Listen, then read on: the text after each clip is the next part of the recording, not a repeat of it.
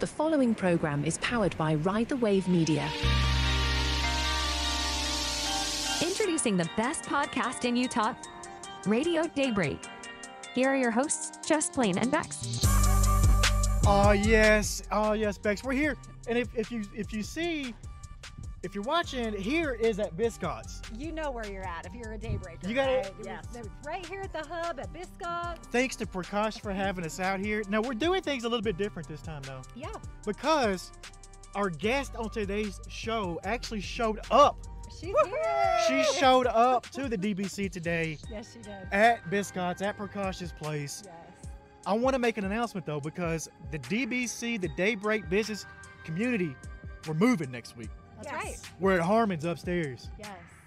So Daybreak come out there. Harmon's, North Shore, Oh. upstairs will be in the, what did we decide? Southwest corner. That's it. So that's Second floor. 1 p.m. on Wednesday, April the something. don't First know. Wednesday in April.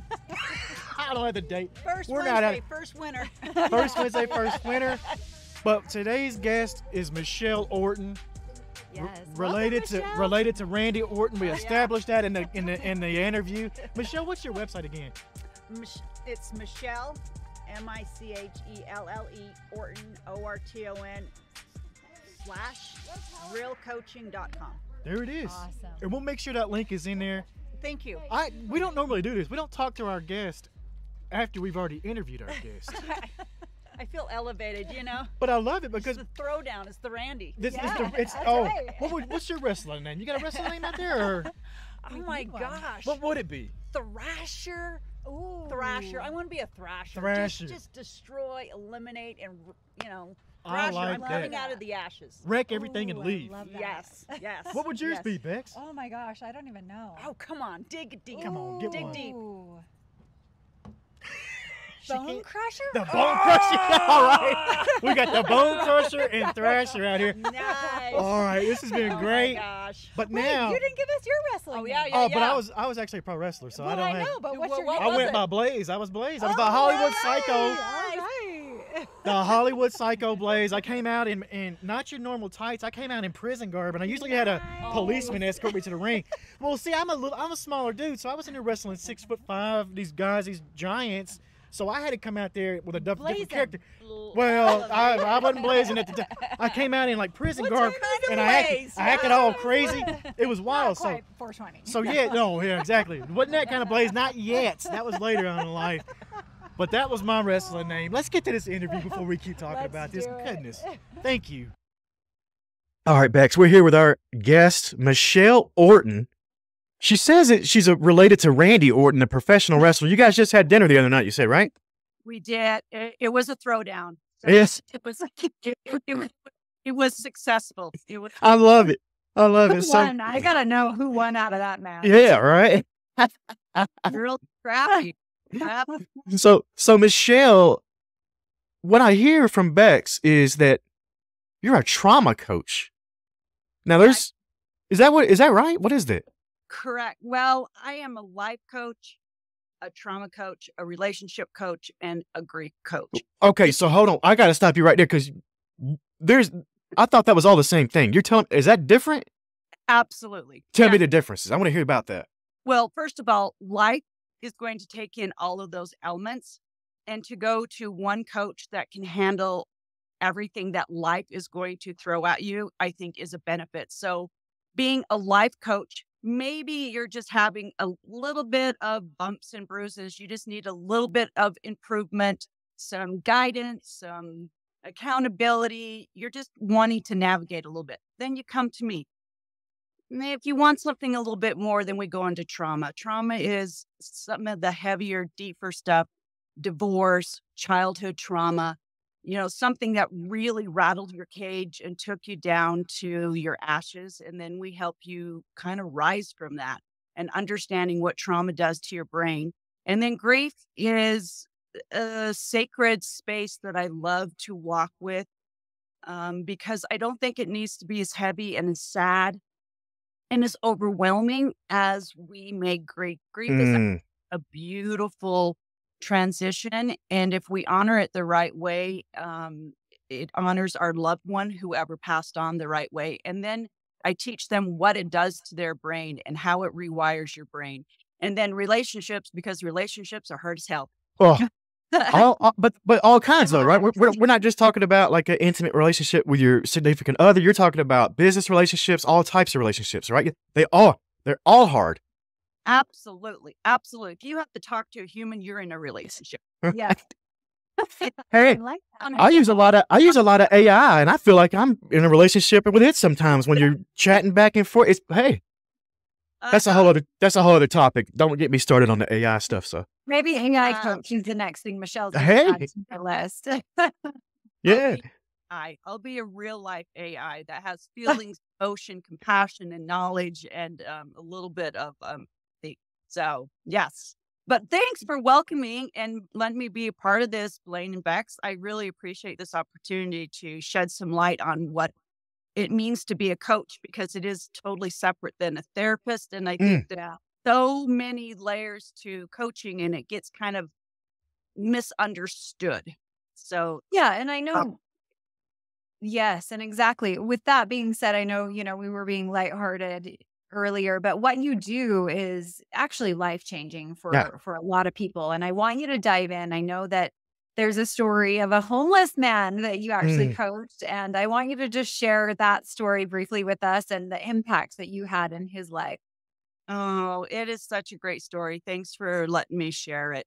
Yeah. So I had the opportunity. I lived in St. George at the time, and I was volunteering at their homeless shelter. And every week I taught a life skills class just to help them get back and basic information to when they're coming out of prison or out of a rehab, and they just need a little bit more. So this guy, he comes to my class, and he was very enthusiastic. He was raising his hand, asking a lot of questions. He was participating. He was phenomenal. And he came up at the very end. And he says, "So you're a coach?" And I said, "Yes." And he said, "I'd like to hire you." And I said, "I don't think you can afford me." He said, "Well, I just got off the bus from purgatory. I have 50, and that's all I have." And I he had hold on, that cut out right there. I want to hear that. He had what? 52 cents. Oh, 52 cents. And I said, "You can't afford me." I said, "So you're going to have to earn it." And so I know what they had to do during the week to live at the shelters. There's certain chores and community service and helping stock the kitchen and cleaning. And you have to go out and do stuff in the community. And so I said, "You have to do double what everyone else does and then come back and talk to me." wow. So he came back in 2 weeks, and he showed me his little card, and he doubled it. And "And I hire you now." And I says, "Well, do you have more money?" And he says, "No, I only have 52 cents. And I says, "Okay, well, this is going to be the most expensive coaching I've ever done." Wow. So I did the coaching, and during the process, what I think this really catapulted my career is because I figured out what people really need. He lost who he was, because when the system and you become just a number throughout our society, throughout history, where people become just a number or a mark, and that gets ripped away from him. So I asked him who he was, and he says, "Well, I was an inmate, I was a drug addict, I committed this crime." And I says, "No, those are things you did. Who are you? Yeah.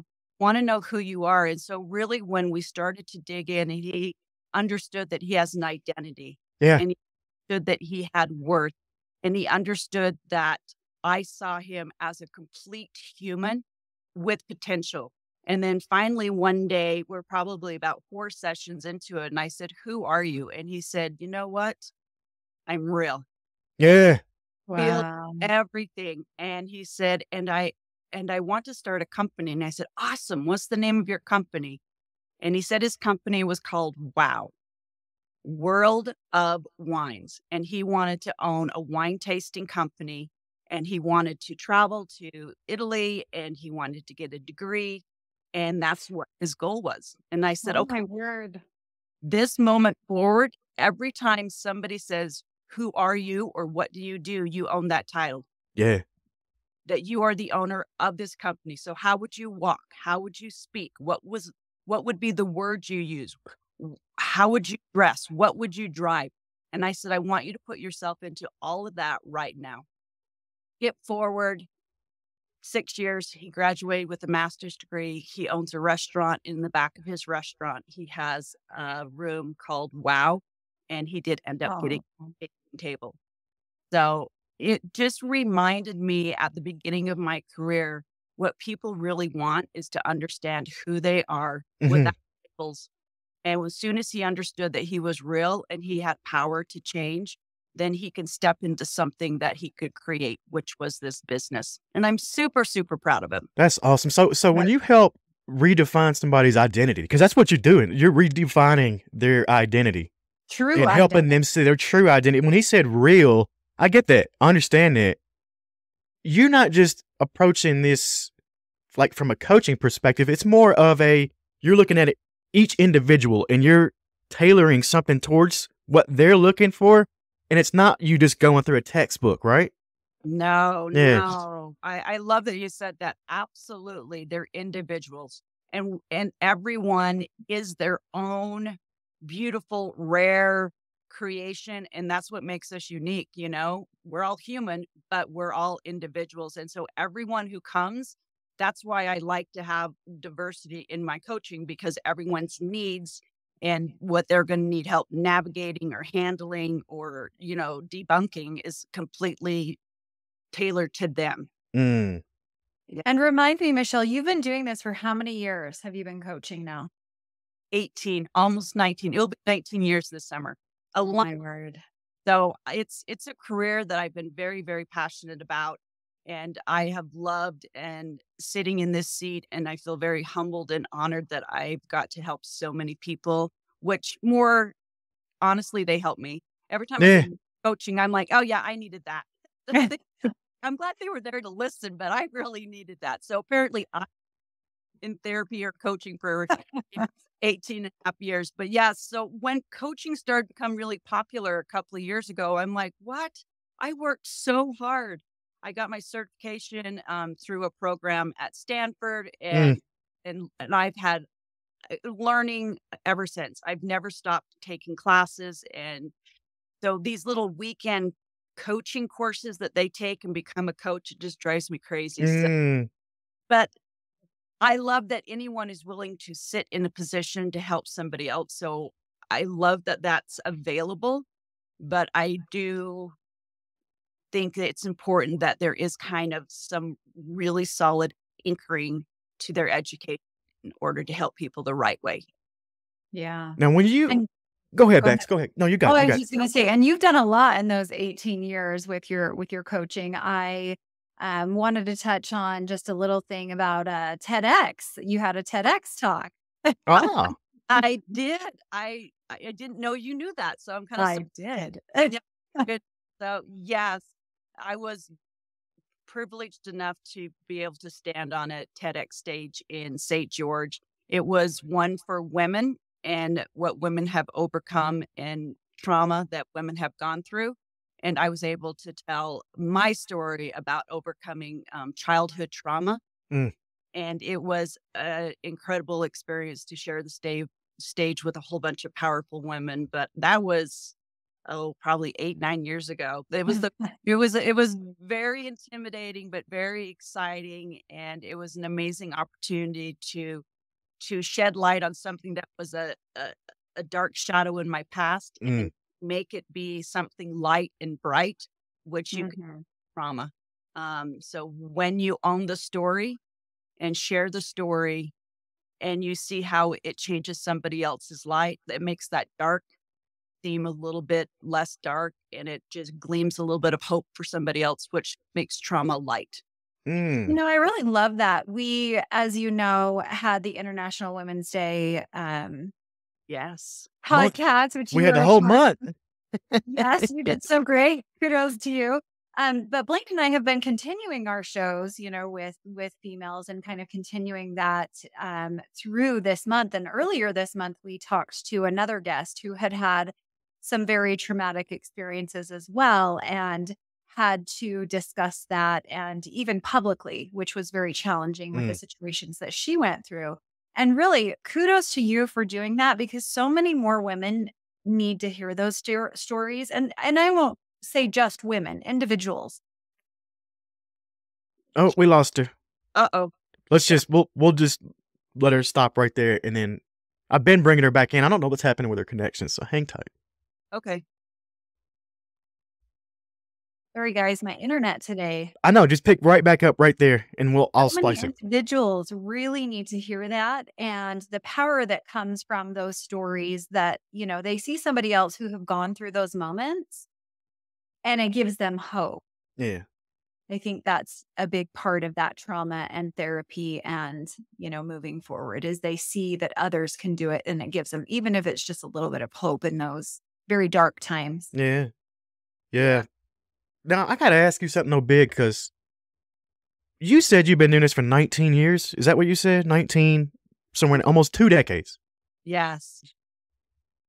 You do a great job of balancing the differences in the types of coaching, but how do you listen to these stories for 20 years and keep yourself balanced and not fall into, oh my God, that's the worst thing I've ever heard? You know what I mean? Like, it's got to be taxing at some point on you mentally to hear a lot of this stuff. How do you cope with that, That is a question that I get quite often, and it's something that I actually teach my clients, and it's something I had to teach myself. So when I enter into a coaching, I have kind of like a routine or a ritual, just like if you were a pro athlete, Yeah. my cousin Ray and I. So the same, like if you go into the ring. And so when I go into my office, I have a spot and I tap it, and then actually it's right here. I hold this rock and I put everything in here, all the energy, good, bad, positive, whatever it is. I hold it in there and I sit in that space with them, and whatever that space is. And when I'm done, I tap the wall and I give it all to the rock. And I literally walk out, and I'll see somebody on the street and they're like, "Oh, do you remember when we talked about that?" And I'm like, "Nope." My rock will. But I have learned just to separate and use certain tools. So I use the rock, I use the tapping. Sometimes I use music. I do need to decompress after some of the heavier ones and to honor what emotions that are coming to my body. So myself, this is the sensation my body's feeling. This is the emotion I'm feeling. And then I tell myself, well, what do I want? I want to hold it for them, or I want to release it, or I need to journal it, or I need to do something. But I use a tool, and it takes me 3 to 5 minutes, depending on what the situation is. But I've just become accustomed to it, and it's a privilege. It's really a privilege to hear people's stories, because what you talked about, stories is what connects. And since the beginning of time, they would sit around a campfire, and then they would write the stories on cave walls, and then there was sonnets and songs and plays and music. It's connection. So I just feel honored that someone wants to connect and they trust me and they feel safe. So I just have a little system, and it works, and it's beautiful. And Did you come up with that, or did that get passed down to you? Like, how did you come up with that for you?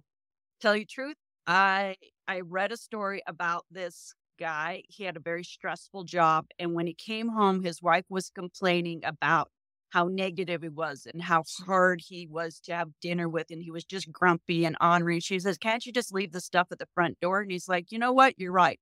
So every day when he came home from work, he'd say, "I'm just leaving the stuff at the front door," and he tapped the front door, and I'm like, and he said it worked. It was just an article I read, and I said, "Does that really work?" And it does. And so I decided to follow suit, and I just have this certain spot that I tap, and I just leave it there, and it holds it. And when I tap it, I can feel it come back into me. So something I learned probably 15 years ago. Wow.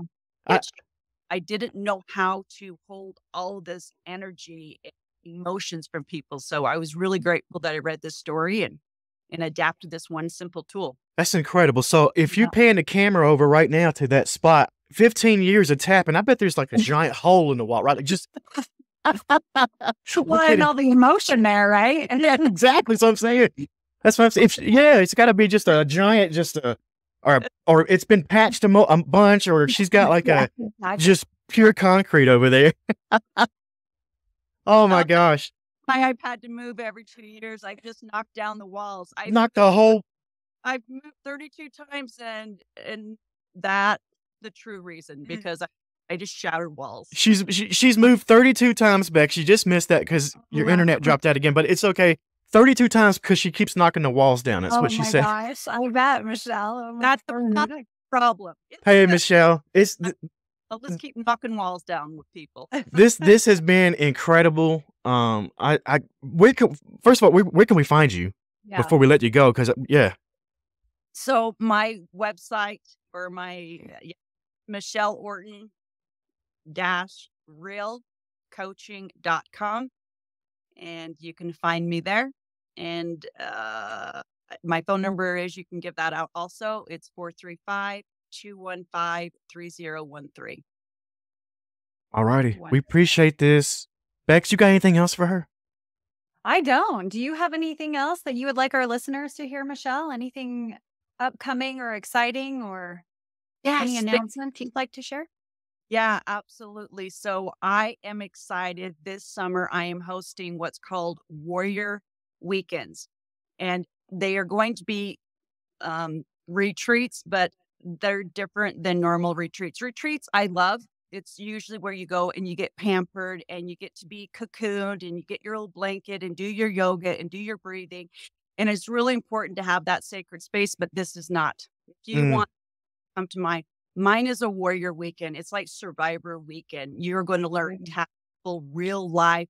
Here's a bug out bag. We're going to test your skills. We're going to face all of your fears, and we're going to level you up. I want you to rise. I want you to walk through fear and come out the other side. So when we go through something hard like the pandemic or something in your life hits you, you're like, hey, I know how to rise up. I know how to handle this because I just I've went done through hard. 72 hours where I chose to sit in the hard, and I chose Wow.